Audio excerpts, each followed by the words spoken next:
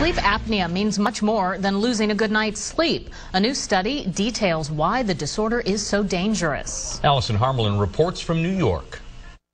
New research in the Journal of the American Heart Association looks at what sleep apnea does to the blood vessels in healthy people. It provides some insight into how sleep apnea could lead to cardiovascular disease. A person with sleep apnea can stop breathing for up to 10 seconds several times a night.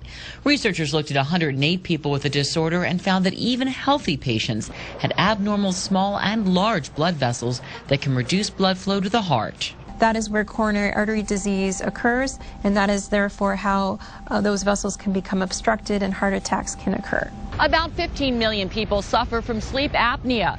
Researchers say the new findings could change the way doctors treat people with the disorder.